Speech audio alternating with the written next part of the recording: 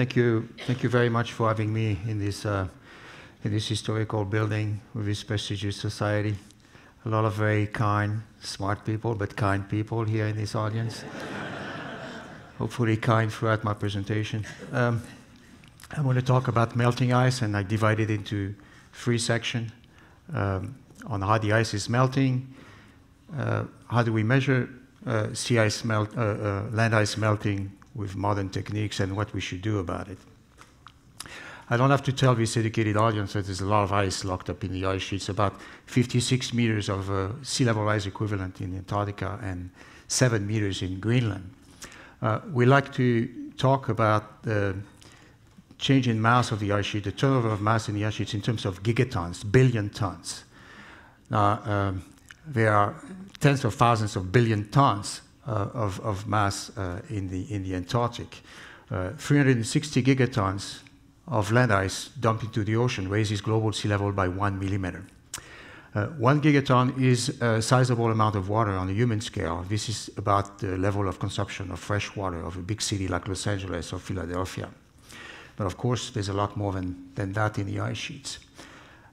In the Antarctic, we have about 2,000 gigatons falling into snow at the center of the ice sheet every year, densifying into ice, and that ice, when it's thick enough, flows down to the ocean, where it forms floating extensions that we call ice shelves.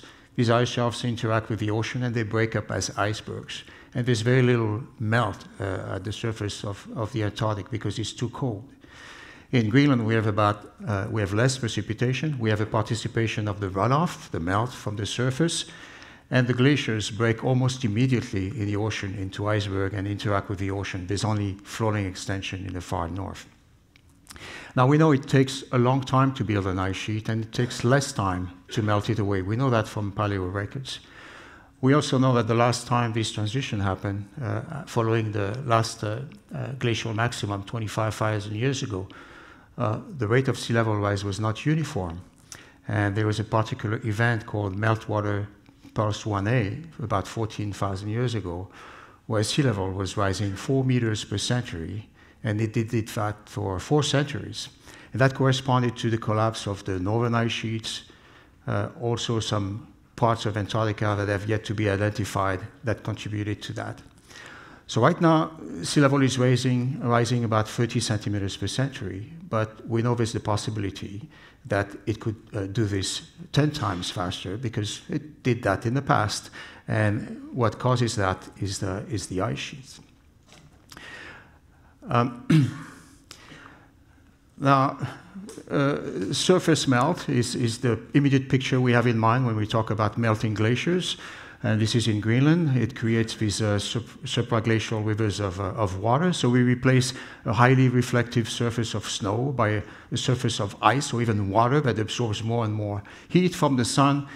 This meltwater is conducted in these rivers that end up in these big holes called moulins. The moulins communicate directly with the bed, and it raises the pressure of the water at the bed, and it's able to lift the ice off the bed and make the ice flow faster. So this image of the impact of warming on the ice sheet is perpetuated by the media and even our own scientific community, but it's actually a very small participant in the speed up of the ice, because at some point, so these subglacial channels all connect to each other, and the pressure is released, and the ice goes back to rest. This is not the main vehicle by which you're going to collapse an ice sheet. The main vehicle of collapse of the ice sheets is what's happening to the rivers of ice, which we call glaciers and ice streams. And when I started this work 30 years ago, we actually knew very little about the speed of these glaciers and how thick they were and where the important glaciers were. If you take the white Antarctic continent and use satellite data, especially imaging radar techniques, now we start seeing the flow of the ice. The red areas here are flowing faster than the green and brown areas. And you see the branches of the glaciers that are reaching hundreds to 1,000 kilometers inland and pulling ice to the coastline, where they interact with the most active part of the climate. So if you want to change an ice sheet rapidly, you have to change the flow of these ice streams, because it's one thing to change the melt at the surface. You need to warm up the climate a lot to melt this surface a lot. But if you disturb these glaciers, because they tend to be unstable, you can suddenly make them flow a lot faster, and this can be conducive to a much faster rate of sea level rise. Now, the glaciers end up in the ocean. Oh, I had a little video. Let me turn back here. Okay. And they form with, oh, I was not expecting the sound. Can you turn it down a little bit? They create these massive icebergs. This is Helheim Glacier in Greenland. The iceberg that you see here is about 800 meters tall. This is sped up. It's about 1 kilometer in size. The glacier is about 12 kilometers in width. This is Helheim, which means the goddess of death, by the way. It's a pleasant name for a glacier. So in the traditional book of glaciology, you learn that glaciers waste their ice by calving iceberg in the ocean. But what we discovered in the last 20 years is that a very important vector of change here, which we don't see with the naked eye, it's what's happening with the ocean underneath. In the polar regions, the structure of the ocean is very different from the tropics. In the tropics, or even in the coastal areas around here, we have warm water at the top and cold water at the bottom. In the polar ocean, it's the opposite. We have warm water at depth and cold water at the top. And the warm water, salty water, is a very efficient melting of the glacier ice. That's why we spread salt on the roads to melt the ice, right? So the freezing point of seawater is at -2 degrees at the surface, and when you put that water at depth, the freezing point becomes -3.5 degrees versus 0 degrees for the freshwater ice. So there's plenty of heat to melt the ice at depth at rates in the Antarctic of 100 meters per year, whereas the turnover of mass at the surface is only 1 meter. But in order to see that, you have to peer down several hundred meters below the surface. The heat in the Antarctic is contained in the Antarctic circumpolar current, which is part of the global thermohaline circulation. So how does that change in a warmer climate? This is pushed by the westerly winds, right? In the current climate, the Antarctic is actually not warming as fast as the rest of the world. The snow cover is the same. The sea ice cover is not changing very much. The depletion of the ozone has actually cooled the climate in the Antarctic, whereas the rest of the world is warming up faster. So you have a greater temperature differential between Antarctica and the rest of the world. And that makes the winds around the Antarctic stronger, right? And they tend also to contract towards South Pole. And because of the Coriolis force, they tend to push the surface waters to the left in the southern hemisphere, and the warm water towards the south, towards the glaciers, and melt the glaciers even faster. And we know this started to happen to deviate from the natural variability around the 80s. In Greenland, we don't have a circumpolar current. We have the North Atlantic current, which was mapped by the gentleman who is just behind the screen here for the first time, and is looking upon us. The water is much warmer than in the Antarctic. Antarctic is about +2 degrees. Here, the water off the coast of Iceland is +5, +6 degrees. So the melt rate at the base of these glaciers is measured in hundreds of meters per year instead of 100 meters per year. And it took us a while to see some of that because it's really difficult to observe from the surface. And even if you are on a ship in these fjords, there's a lot of ice around. It makes it very dangerous to peer instruments below. Now, what's happening in Greenland is a little bit different and still a subject of debate in the community because the Arctic, in contrast to the Antarctic, is warming faster than the rest of the world. The sea ice cover is reducing very rapidly. The snow cover on land is also reducing very rapidly. The Arctic is warming 2 to 3 times faster than the rest of the world. So there, the temperature difference between the rest of the world and the Arctic becomes smaller. The winds around the Arctic, which circulate the other way, counterclockwise, become less strong. The jet stream starts to wobble.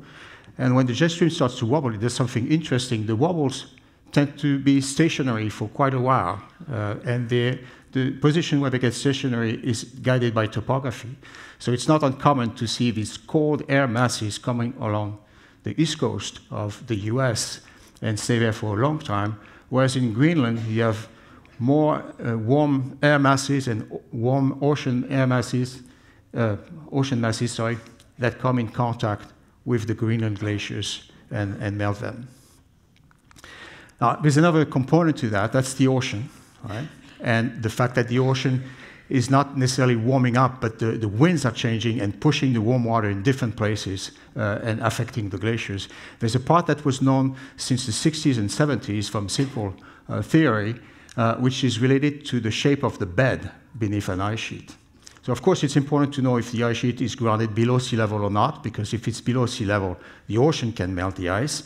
But the slope of the bed is also important. And simple models show that for a normal slope going uphill in the inland direction, if you disturb the glacier from equilibrium, it will find a new stable state very easily. But if it's on a reverse slope, there's only two stable states. Either the glacier reaches the edge of the continental shelf, or it becomes a floating ice shelf, which means that if you disrupt the glacier from a stabilizing position because of a bump or some topographic features, in this configuration, it starts retreating along a retrograde slope. You cannot stop it, because ice physics tells you that the rate of spreading of that ice is going to increase with the cube of the thickness, and the thickness is getting thicker as you move inland. Stable, unstable. So we measure the evolution of this ice sheet with a multitude of instruments these days, mostly satellites. We measure the height of the surface, how it changes its time. It tells us where the ice is fitting and when it's not. We measure the speed of the glaciers with interferometry technique, so we can monitor how fast they move. And we have the gravity mission since 2002, the GRACE mission, which actually is the equivalent of putting the ice sheet on a scale and seeing how the weight changes with time. You see that from this data, all the areas in red are melting fast. It's affecting the four corners of the Greenland ice sheet. And in the Antarctic, we see most of the melt happening in the peninsula, in that part of West Antarctica, and there's some hints of things happening also in the East Antarctic. This is the evolution of the mass. In Greenland, you can see the seasonal variation in the mass, and the mass loss of about 270 gigatons per year during that time period on average. This is the Antarctic with a lot more fluctuations associated with variability in snowfall on the ice sheet, with an average of 85 gigatons per year. So the two of them together already rising sea level by 1 millimeter per year. And then all the glaciers and ice cap, the hundreds of thousands of glaciers around the world that are weighted by GRACE, losing about 200 gigatons per year. And you also see the seasonal cycle from the northern hemisphere. And you can see, you don't have to have a degree in anything to see some curvature in these plots, which indicates that the mass loss is increasing with time. Right? And if you accumulate all this acceleration from the land ice, you see that it's accelerating at 440 gigatons per year per decade. And if you extrapolate that to the end of the century, we raise sea level by 80 centimeters. So you could argue that we are already on a trajectory of a 1 meter per century sea level rise if this trend continues. This is clearly faster than any models that have been used so far to make sea level projection. And there's a multitude of reasons for that. One is that we didn't have a good description of velocity and thickness of the ice. Right? The second one is that we don't have a good characterization of the temperature of the ocean around the ice sheets. Some of these measurements in Greenland started just a little while ago. Same thing in the Antarctic. It's very challenging to measure ocean temperature along the coastlines of these continents. There's a lot of places where the sea floor depth has not been mapped. I spent the last 10 years of my life mapping sea floor depth in Greenland. It's a lot of fun because you're the first one to do that, right? And I'm trying to do the same thing in the Antarctic, but it's a lot more challenging to do that. But we're making a lot of progress in doing that and mapping the thickness.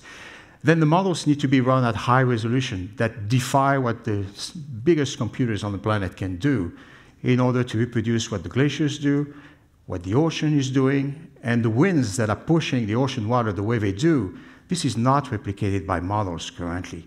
So all these vectors of rapid change of the ice sheets are not in the models, even in 2019. Now, a lot of progress has been done with airborne experiments like Operation Icebridge, which started in 2002 for the precursor of that expedition. We also launched Ocean Melting Greenland, known as OMG, which measured the temperature of the ocean around Greenland with probes and collected bathymetry data. We did a marvelous job in Greenland. We kind of nailed down Greenland. Now the big step is to do the same thing in some parts of Antarctica. And so where do we stand now? So this is a map of the bed beneath the ice sheet in Greenland and Antarctica, and everything that's in blue is below sea level. That means if the ice retreats in that area, the ocean will follow it through and melt the ice continuously. And some of these sectors have a retrograde slope, which is conducive to fast retreat. So we have three big floodgates in Greenland: the Jakobshavn Isbury here, the northeast ice stream in the far north with some floating ice shelves, and the Petermann-Humboldt system. Well, these three systems together control 3 meters of sea level rise from Greenland. In the Antarctic, there's a lot of floodgates, but I'm going to talk mostly about these two. The Amundsen Sea sector here, which contains 1.2 meters sea level equivalent, but could entrain the collapse of the rest of West Antarctica, and it's 3 meters, and some glaciers in the East Antarctic that have concerns for some of us. So Greenland, Jakobshavn Isbury, retreated at this rate for 100 years. This is about 15 kilometers, and this is what it did in the last 15 years. It lost its floating ice shelf. The glacier sped up by a factor 2, and in 2012, during a record melt year, it was flowing at 18 kilometers per year, 3 times faster than the equilibrium rate of the glacier. This glacier is flowing down a deep corridor equivalent to the Grand Canyon with retrograde slope. It's retreating at half a kilometer per year. It's not retreating super fast because there's a lot of friction along the side of this glacier to reduce the retreat. But you will not find any glaciers in alpine landscapes or in Alaska that retreats at a rate of half a kilometer per year. Right? They don't retreat at that rate in the glaciers that we use to hike around, the glaciers that are easily approachable by humans. In the northeast corner, Zachary Istrom lost its ice shelf in the period of 2004 to 2012. It took a little time to speed up, and we didn't quite understand that. But we discovered since that the glacier was anchored on a ridge, and it took a while for the glacier to dislodge from that ridge and start retreating along a retrograde slope. So there again, we have a channel here that's conducive to marine retreat into the interior of Greenland. And then the last gate is the Petermann-Humboldt Glacier, where the ice front was very stable until first explored in 1901 by Lawrence Clark. And in 2010, we saw 35% of the ice shelf disappear in a few calving events because the ice shelf got thinner and cracked more easily than in the past. So not much change there, but the door, the flapping door, we have a flapping door of the floodgate on Petermann Glacier. Now, in the Antarctic, you see that all the big blob of reds here would correspond to high mass loss are concentrated in areas close to the sources of warm water, the Antarctic circumpolar current, the peninsula, Amundsen Sea sector, and some sectors here in East Antarctica. Now, the peninsula ran a very interesting experiment for us because we saw in 95 the collapse of Larsen A, and in 2002 we saw the collapse of Larsen B, which collapsed in a period of 3 weeks and made it into the movie The Day After Tomorrow, right, if you remember that. And it was interesting to see how the glaciers responded to that. They used to flow at about 1 kilometer per year, half a kilometer per year. They sped up by a factor 3 to 8. Right?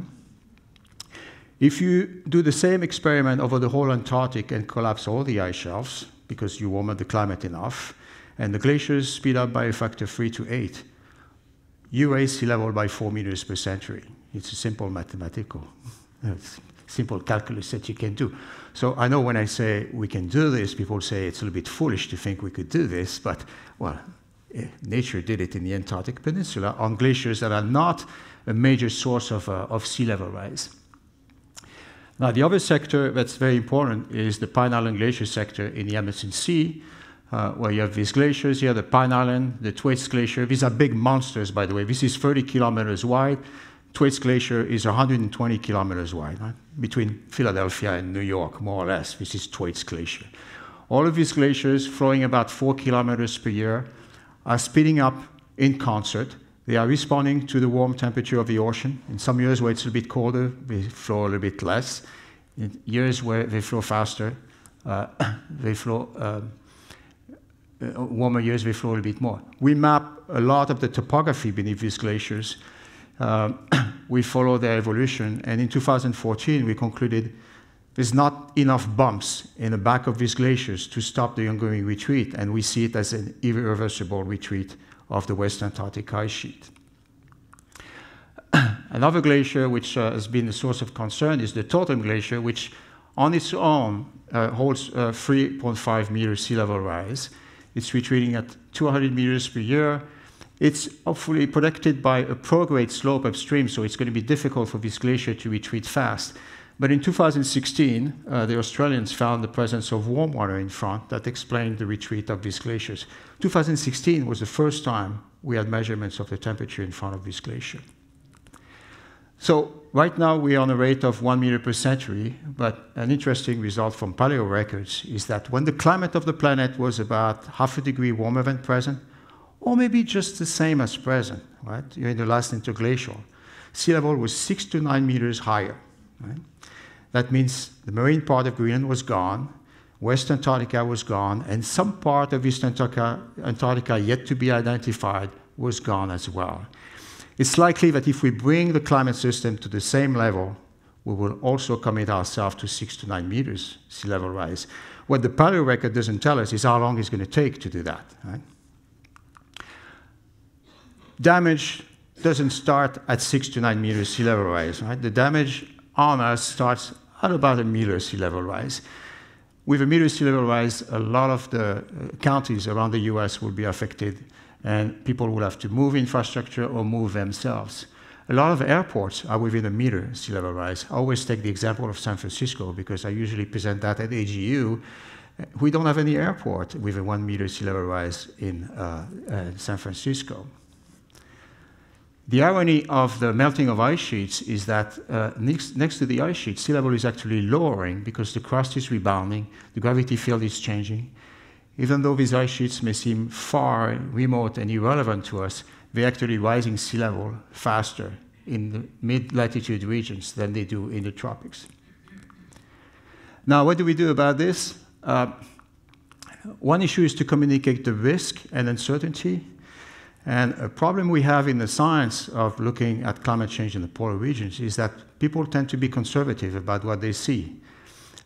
When you forecast dire future, you don't look like a very serious scientist. If you make a projection that's more conservative, you look like a more serious scientist. It's a very difficult thing to deal with in the case of polar ice sheets. So I have a little bit less difficulty with that because I'm a little bit more rebel than others, and because I have my nose on this data for the past 30 years, so I see all these things happening day by day. But it's, even in our own community, we have trouble dealing with that. So the Band-Aid solution is to adapt, right? And either move or protect. In the societies that can afford to protect, we will protect. In societies that can't, they don't have the technology or the money, they will have to move. And the cost of doing all of this, of course, escalates in an exponential fashion with sea level. It brings, of course, a lot of safety and ethical issues because infrastructures like nuclear power plant are at risk, airports, Navy bases, but also sea level will affect poor populations the most. Right? And instead of having massive immigration from violence, and what we observe today in the present world, we can have massive immigration caused by climate change, and we're going to have to deal with that. So forget the Band-Aid solution. This is just a bad medical experiment that we need to unplug. So we clearly need to avoid a commitment to a multiple sea level rise. And I think we've seen enough in the climate change signal, in what the glaciers do, to say we don't want to go there. We don't want to run the experiment until the patient dies. Right? And the time is to do that, to transition to a carbon-free energy. It's available, it's economically viable. The challenge is to do that rapidly and to do it worldwide, which means that countries who don't have this technology should have access to this technology as well. We need to curb our greenhouse gas emission, but even that, in my opinion, is not going to be enough. It's, of course, the first major step to do that. but we already passed some threshold for some of these ice sheets. So if we really want to bring it to a level where sea level is not rising because of melting land ice, we're going to have to deal with the extra carbon that we already put in the atmosphere and need to sequester back into the ground. And my last sentence here is a little bit philosophical. It might sound a little bit like a motherhood statement. I apologize, but we are in the American philosophical society, which is great. I love it. The vision of all of this is to have a world informed by science and not by Twitter that produces cleaner energy, cleaner air, cleaner water in a sustainable and equitable fashion. Who doesn't want that? Thank you.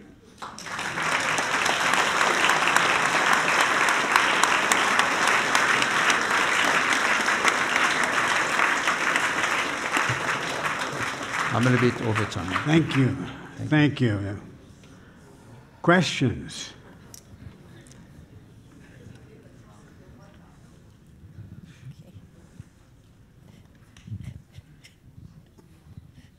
Steve Berry, University of Chicago. Is it possible to estimate the, when there might be a critical point that's irreversible? Yeah, that's a very good question. A lot of us look at tipping points, right? Yeah, tipping point, exactly. The unfortunate reality of climate change is that we are very good at recognizing tipping points once we pass them. So I think in Greenland we passed them. We started to disturb the marine-based glaciers in an irreversible fashion. And I think in West Antarctica in 2014 we made the announcement that we thought this retreat was irreversible. So the tipping point is behind us for some of these systems. But there's a lot of tipping points, right? The biggest tipping point, in my opinion, is if we start destabilizing the glaciers in East Antarctica. Then if we do commit to that multiple meter sea level rise, that's a really bad thing. Yeah. Philip Kitcher from Columbia.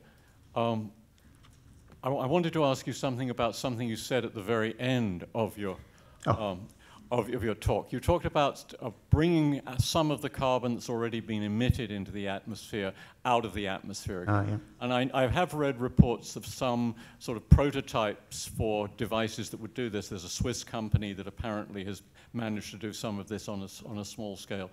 How realistic do you think this is? Is there any serious hope for a vacuum cleaner that will pull the carbon out of the atmosphere again? Yeah, no, that's a very good question, and I'm not an expert on that.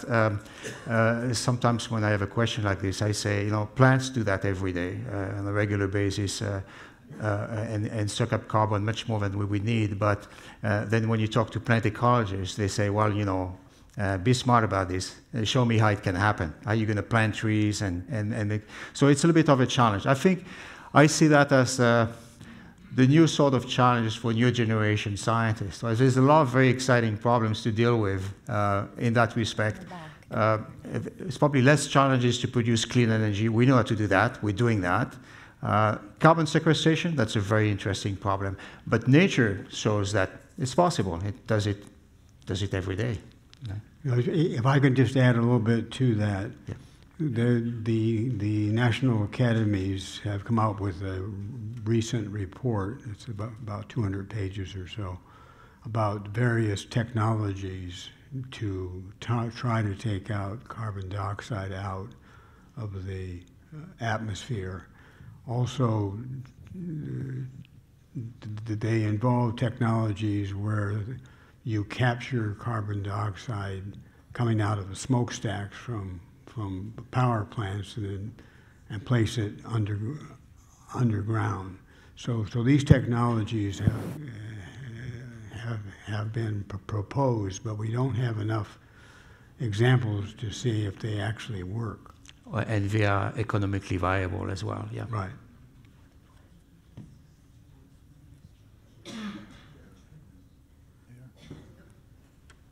Please identify yourself. Philip Gingrich, Ann Arbor. Could you say something about orbital cyclicity and where we are in the planetary cycles and the effect of that on warming? Yeah. in addition to Well, carbon? so yeah, that's a very good question. So we should be going into a new glacial age right now, but there are forces at play that are stronger than that. It's us, right? And because we are warming the planet so rapidly, forget the background natural cycle. The change, I think the most interesting part of looking at these ice sheets for the past 30 years is to realize how fast they are responding to climate change. We expected this to happen on millennial timescales or even on centuries, but it's happening much faster than that. The system is very sensitive to the climate. Bill Brinkman from Philadelphia. To what extent do you feel that the debate has changed on the larger medium, in the sense that I still hear attacks on modeling, and you think about your data, modeling is almost irrelevant. I'm sorry, I can't hear you very well. Modeling is almost irrelevant, and your data is very factual data that exists, right? So the debate should be shifting away from models at this stage. I'm curious whether you feel it has. I can't hear very well. I'm sorry, sir. Yeah. I'm sorry, am I not getting this close enough? Yeah. Okay, that better? The question is the debate about climate is shifting away from attacks on the models? Because of the kind of data you're presenting, it's clear that the models are irrelevant. I'm not sure I understand the question. Yeah, he was asking if the modeling is shifting away from being relevant. Oh, the modeling shifting away from being relevant. Is that the question? The models? How well the models away are from performing? modeling and worrying about whether the models are accurate enough as a predictor, or are we really using your data saying, hey, the world is telling us it's changing, right? Yeah, so I'm not sure I understood the question, but if you're talking about the reliability of models, of course we want models to be better because that's what we need for projection, right? And it's a big challenge. We're making progress. I think for a long time the ice sheets were left in You're shaking your head. This is not what you're asking? I'm sorry. Okay, final question. Yeah. My question is similar to the last one. Okay, good. Say hello, Jerry Oestreicher. My understanding is that the ocean rise is accelerating at present. There's a positive curvature to the change. Yeah. Do the computations give that, or are they behind in accounting for the actual accelerated sea rise? They are behind. Derivative. They are behind because they don't get what's happening on the ice sheets right. None of the global climate models right now are able to replicate what's happening in the Southern Ocean. The increased circulation of the winds, the water being pushed towards the Antarctic continent. They can't even do that because the description of the bathymetry along Antarctica is fundamentally bad. So there's some fundamental limitations also in the models from the fact that they don't have the right boundary conditions. So a lot of the plugs in the system that are the vehicle of rapid changes of the ice sheets are unfortunately missing from these models. So these models are by design conservative into projecting the rates of sea level rise. And unfortunately, in the context of sea level rise, we don't care about the minimum sea level rise scenario. We don't even care about the mean sea level rise scenario. We just want to know how bad could it be. We want to look at the tail end of the system. And for that, you need to make sure to have a good understanding of all the processes that can land to this extreme scenario. One example of that is the rate of fracturing of the ice, the rate of production of icebergs. This is a big unknown in glaciology. We don't know how to model that. It seems pretty simple, right? Ice cracking up. We have people dealing in this room with problems which seem far more complex than that. The dilemma that we have here is that we have been relatively poor in observations of these processes to really inform models on how to do that. But things are changing, and I'm hopeful that these problems will get solved pretty soon. Thank you. Thank you. Thank you very much.